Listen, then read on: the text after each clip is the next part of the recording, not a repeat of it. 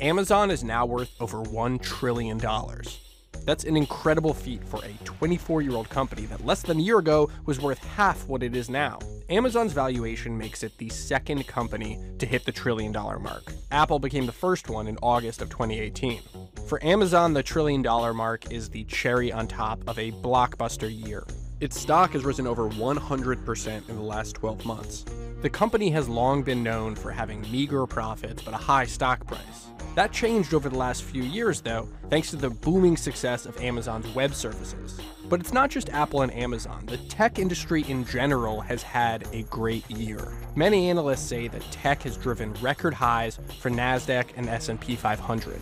More broadly in technology, I don't think we have that many troubles. So unlike the late 1990s, when the sort of silly stocks, the internet stocks that had no profits, had no prospect of ever having profits, kind of brought overall market valuation up with it into the stratosphere. That is not the case for the technology sector more broadly. Valuations are not out of whack relative to historic norms, even if some pockets of them are.